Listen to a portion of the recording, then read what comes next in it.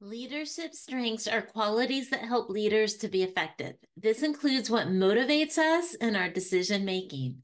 One of the top skills to develop as a leader is how aware we are of ourselves, according to multiple sources. Effective teams are made up of people who both understand and complement each other.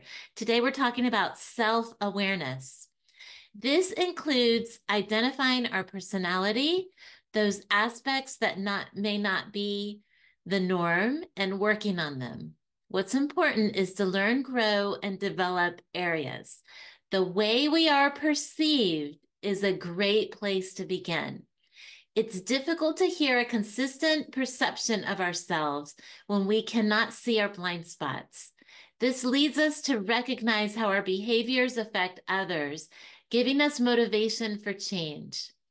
Understanding others' emotions and how our words impact them is part of emotional intelligence.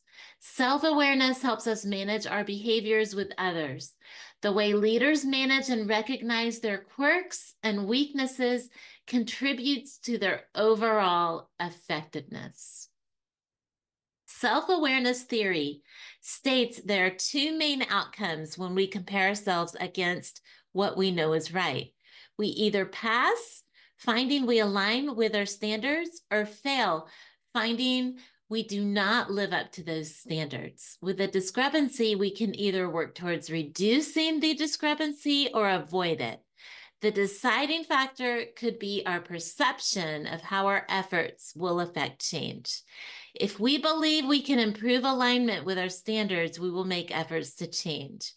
If we feel hopeless about making the change, we will not see value in the effort to move forward or act. That's how powerful hope is. There are 7 steps to developing our self-awareness. Keep an open mind. When you can regulate your own emotional world, you can be attuned to others' emotions. To be a successful leader, you have to be curious about new people and all they have to offer. This shows that you can be a team player and don't need to be number one. The more open you are to others, the more creative you become. Number 2, be mindful of your strengths and weaknesses. Self-aware individuals know their own strengths and weaknesses and can work from that space. Being mindful of this means that you know when to reach out for assistance and when you are good on your own. Stay focused. An important part of being a leader is making connections, but you can't make those connections if you're distracted. Train yourself to focus for long periods of time without getting sucked into social media, emails, and other small distractions. Set boundaries. A leader needs to have strong boundaries in place. Be warm towards others, but say no when you need to. Be serious about your work and your passions, and keep your boundaries firm to maintain the integrity of your goals and the work you put into them. If you're kind with kindness, setting boundaries, and you're getting pushback, what is that saying about that person? Because we should all, as human beings, be able to set boundaries. It's a good way to test whether that person is someone that we can trust, to what level we can trust them. If we can set boundaries and they really need for us to say yes, and the response is, okay, I'm curious about it. And they're asking us questions that is very respectful. But if they react, then maybe there's an agenda or something's going on with that. And it's a red flag. Know your emotional triggers. Self-aware individuals can identify their emotions as they're happening. Don't repress your emotions or deny their causes. Instead, be able to bend and flex with them and fully process them before communicating with others. So if we're in an emotional state, if we're feeling fear, sadness, anger, it's not a good time to talk. But we don't put that talk off. We regulate those emotions, get them under control, go to peace, calm, happiness, and have the conversation. And if we need to go back and deal with some of that personally, then we're self aware enough to do it, to say, okay, I'm putting it on the shelf for this minute. I need to regulate these emotions. I need to go for a walk, listen to music, drink some water in the moment. That water cooler talk can save us. And then we go back to it, because if we ignore them or stuff our emotions down, they won't go away. And then we'll start getting the root of bitterness. We'll feel resentful. We'll be grouchy. We won't understand why. We might get sick. It just affects us. Embrace your intuition. Successful people trust their instincts and take the risk associated with them. Your instincts are based on the survival of the fittest and the need to succeed. They tell you what to do next. Learn to trust your intuition. Now, as a Christian, I talk about intuition, and I know the Holy Spirit is in my spirit. And so if I'm getting a check in my spirit, that is real supernatural intuition. So we do have a cutting edge advantage with this. And I need to listen to it. And I need to stop, even though it's inconvenient, and say, oh, what is that about?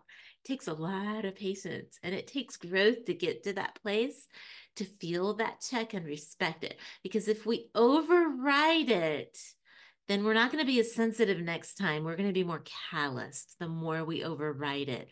The more we listen to the check, the more sensitive we're going to be to his leading, to that still small voice.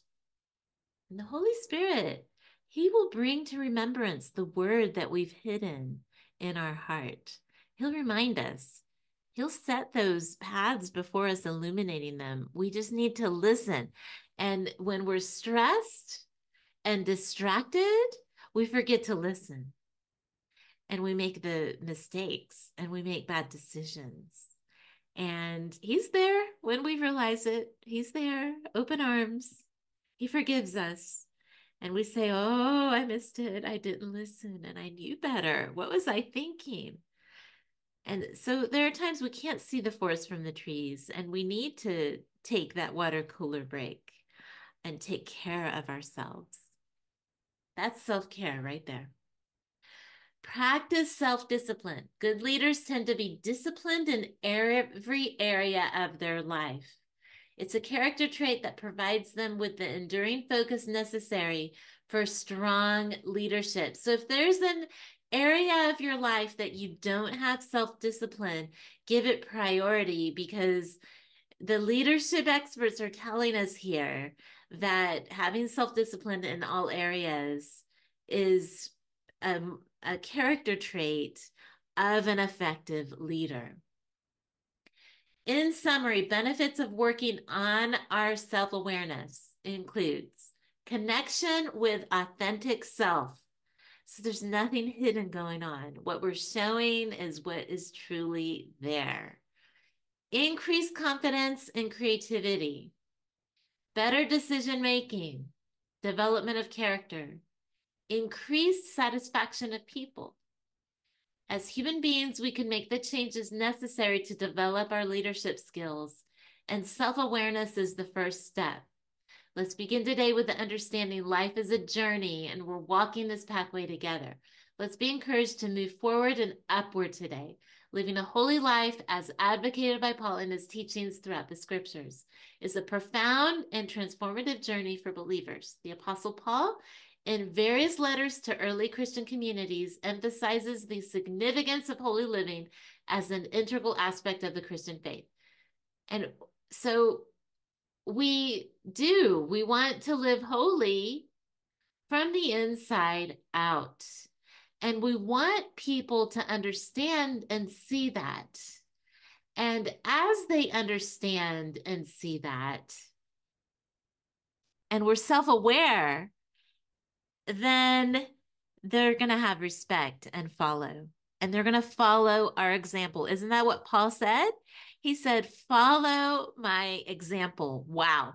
Who can truly say that today? That's what leadership is when we can say, follow me, follow my example. do what I do. That is our goal. So, Father, in Jesus' name, we come before you with humility and we ask you for your mercy and we ask you for your guidance and we ask you to purify us like gold and help us to be that example that you would say, follow him, follow her, because they know me. And they're real about things. They're not perfect. When they miss it, they're going to admit it, and they have humility and they have love and they have sincerity. Follow their example in the community. I mean, ultimately, we're following Jesus, but you hear what I'm saying here? People look to people. Have you noticed that on social media, people get followers? On YouTube, people have followers. I mean, I look at some videos and in half an hour, they have thousands of views. And I'm like, wow, people are following this person. We're looking for someone to follow. And we are the hands and feet of Jesus. We're the body of Jesus in the earth.